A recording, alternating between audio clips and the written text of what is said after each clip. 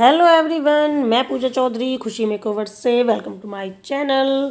तो आज मैं आपके साथ में शेयर करने वाली हूँ हाइलाइटिंग। और इससे पहले भी मैंने आप लोगों के साथ में काफ़ी बार हाइलाइटिंग शेयर की है, बट आज जो मैं आपके साथ में शेयर करने वाली हूँ वो है ट्यूब से जो हम लोग हाइलाइटिंग करते हैं वो हम किस तरीके से करते हैं। मतलब कलर शेड हम चुनते हैं पहले ट्यूब से और उसके बाद करते हैं। तो ये जो कलर चार्ट है ये है स्टिक्स का, और इसमें आपको कई तरीके के कलर शेड मिल जाएंगे। इसमें आपको फैशन कलर भी मिल जाएंगे, इसमें आपको हर तरीके का कलर मिल जाएगा और इसमें आपको हाइलाइटिंग कलर भी मिल जाएंगे। तो आप लोग देख सकते हैं ये बीच में जो है ये हाइलाइटिंग कलर है, और मेरी जो क्लाइंट ने पिक किया है वो 7.3 किया है।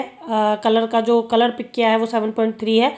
आप लोग देख सकते हैं ये है स्टिक्स का कलर का ट्यूब।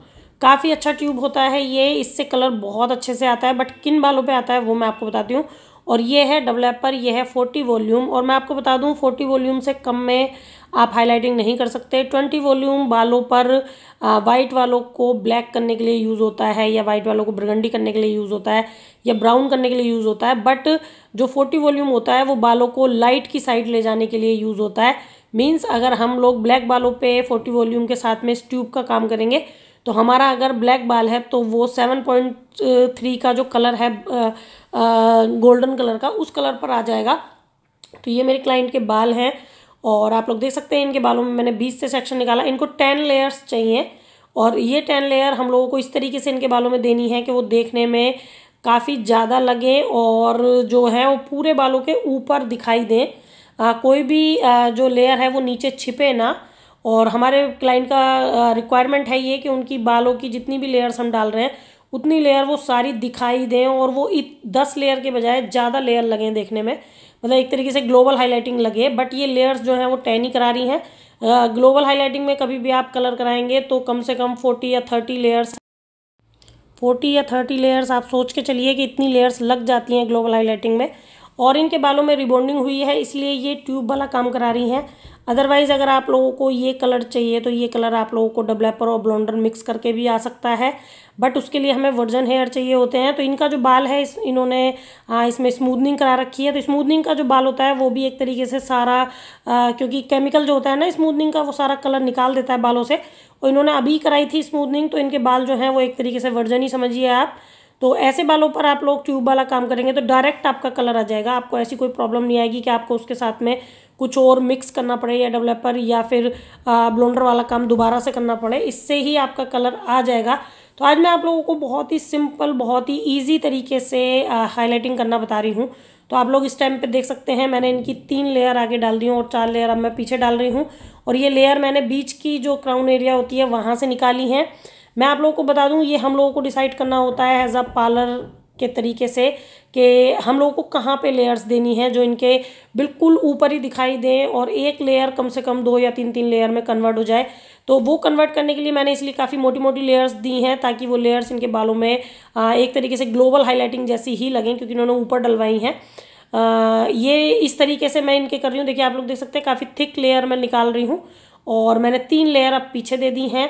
तो आप लोग देख सकते हैं मैंने इनके बालों में 10 लेयर इस टाइम पे कर दी थी, बट इनको 10 लेयर से भी ज़्यादा चाहिए था। एक लेयर इनको वो जो मुझे लगा कि मुझे देनी चाहिए, क्योंकि इनके बालों का ना ये सारा बाल जो आ रहा था ये सिर्फ ऊपर ऊपर का आ रहा था। मुझे इनके ना नीचे रूट में भी बाल की लेंथ में भी मन था देने का, तो ये मैंने अपनी साइड से दी थी जो मुझे लगा कि मुझे इनके बालों में देनी चाहिए। तो आप लोग देख सकते हैं 10 लेयर हमने इनकी ऊपर ऊपर दे दी, काफ़ी अच्छे तरीके से इनके बालों में हो गई। और देखिए आपका पार्लर अगर आप चला रहे हैं तो आपको कुछ एडवाइस अपने क्लाइंट को खुद भी देनी चाहिए, क्योंकि क्या होता है ना हमारा पार्लर चलाने का तरीका ही इस तरीके का होना चाहिए कि क्लाइंट अगर आपको कुछ बता रहा है तो देखिए उसको इतनी नॉलेज नहीं है जितनी हम लोग पार्लर चलाते हैं तो हमें है। तो उसने तो आगे हमसे सिर्फ बोल दिया कि मुझे इस तरीके से चाहिए, मतलब उन्होंने अपनी रिक्वायरमेंट बता दी।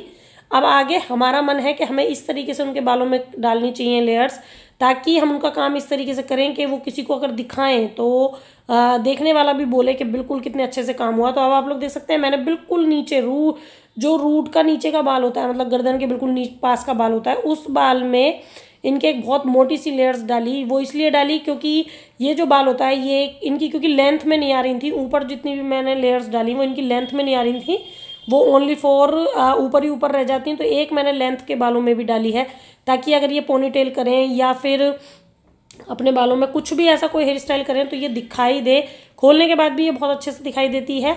और एक लेयर ये हो गई है और 10 लेयर हमने ऊपर डाली, तो हमने इनके 11 लेयर्स डाल दी हैं इस टाइम पे। तो ये हो जाता है, एक तो लेयर्स इधर उधर हो जाती हैं। अगर आप कभी भी अपने पार्लर पे किसी का काम कर रहे हैं तो कम तो नहीं कर सकते, बट ज़्यादा हम अपनी साइड से कर देते हैं।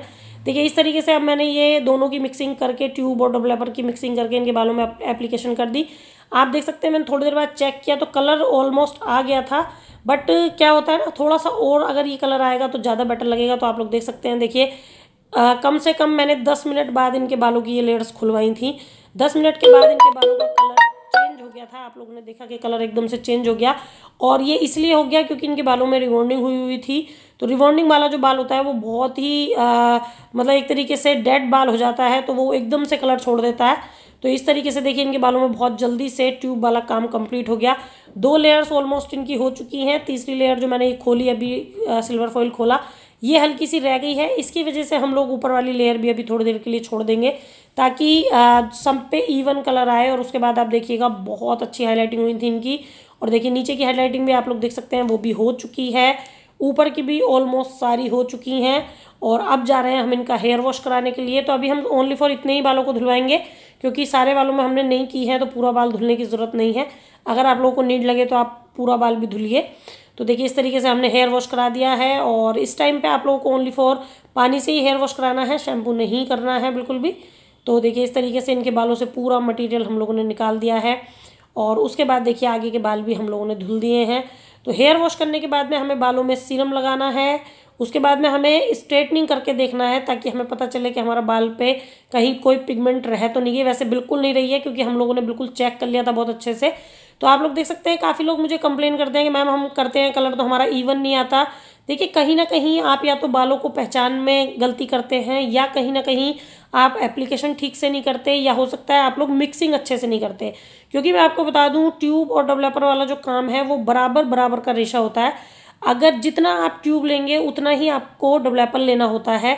मिक्सिंग अगर आपकी अच्छी नहीं है तो आपका कलर जो है वो बिल्कुल भी अच्छा नहीं आएगा, काम आपका बिल्कुल भी अच्छा नहीं होगा। एप्लीकेशन अगर आपकी अच्छी नहीं है उससे भी आपके काम पर फ़र्क पड़ता है। तो ये सारी चीज़ें भी ज़रूरी हैं, और ये सब कुछ एक्सपीरियंस के साथ साथ आता है। आप धीरे धीरे करके आप बिल्कुल कर करके देखिए अपने पार्लर पे ये सारी चीज़ें, तो धीरे धीरे करके आपको एक्सपीरियंस होता चला जाएगा और आप ये सारे काम बहुत अच्छे से करते रहेंगे। क्योंकि मेरे साथ बहुत लोग जुड़े हुए हैं ऐसे, जो मेरे पास काफ़ी मैसेज करते हैं कि हमारी हाईलाइटिंग बिल्कुल भी अच्छी नहीं होती, या होती भी हैं तो बहुत ज़्यादा कहीं डार्क कहीं लाइट हो जाती हैं। वो किस तरीके से होती हैं, तो मैंने अपने चैनल पर बहुत सारी वीडियो डाली हुई हैं हाईलाइटिंग की, जिसमें मैंने ब्लोंडर और डेवलपर के साथ में भी आप लोगों को काम करके दिखाया है।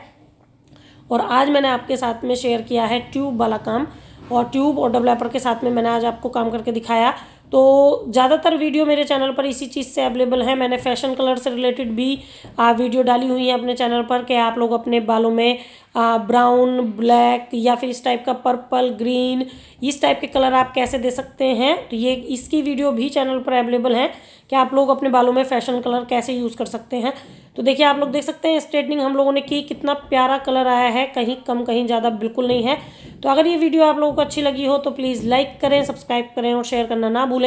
और भी आप लोग मुझे मैसेज करके बताइएगा, अगर आपको कुछ भी ऐसा लगे कि हमें ये चीज़ समझ में नहीं आती तो आप मुझे थ्रू पूछ सकते हैं।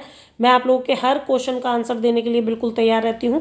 तो अब आप देखेंगे, अब हम इनके बालों में देखिए कॉम्ब करके दिखाएंगे, क्योंकि ये बीच की मांग निकालती हैं, ये सेंटर पार्टिंग करती हैं। इसी सेंटर पार्टिंग को ध्यान में रखते हुए हमने इनके बालों में हाईलाइटिंग की। तो अब आप देख सकते हैं इनकी जो हाईलाइटिंग है वो सब ऊपर ही ऊपर है, उसकी वजह से इनके बाल बिल्कुल ऐसे लग रहा है जैसे ग्लोबल हाईलाइटिंग हुई हो, जबकि ये ग्लोबल नहीं है। ये ओनली फॉर 10 लेयर्स हैं इनके बालों में ऊपर की साइड में, और एक लेयर इनके नीचे की साइड में है। और बहुत अच्छा रिजल्ट आया था। हमारे जो कस्टमर हैं वो भी बहुत खुश हुई थी, क्योंकि उनको इसी तरीके का चाहिए था, दिखती हुई लेयर्स चाहिए थी उन्हें, बिल्कुल भी छुपी हुई लेयर्स नहीं चाहिए थी। और काफ़ी अच्छा इनका हेल्दी बाल था, बिल्कुल भी डैमेज नहीं हुआ। जिस तरीके से इनके बालों में स्मूथनिंग थी, तो स्मूथनिंग वाला जो बाल है वो हाईलाइटिंग से काफ़ी डैमेज हो जाता है, बट बिल्कुल भी डैमेज नहीं हुआ, क्योंकि प्रोडक्ट हमने बहुत अच्छे यूज़ किए थे। तो इसी तरीके से बहुत अच्छे अच्छे प्रोडक्ट यूज़ कीजिए, बहुत अच्छे से काम कीजिए। ये सब कुछ करने में काफ़ी टाइम लगता है, काफ़ी टाइम कंज्यूमिंग चीज़ें होती हैं। तो आप लोग देख सकते हैं रिजल्ट आप लोगों के सामने है। तो बताइएगा ज़रूर कि वीडियो कैसी लगी। अच्छी लगी हो तो please like, subscribe and share my channel.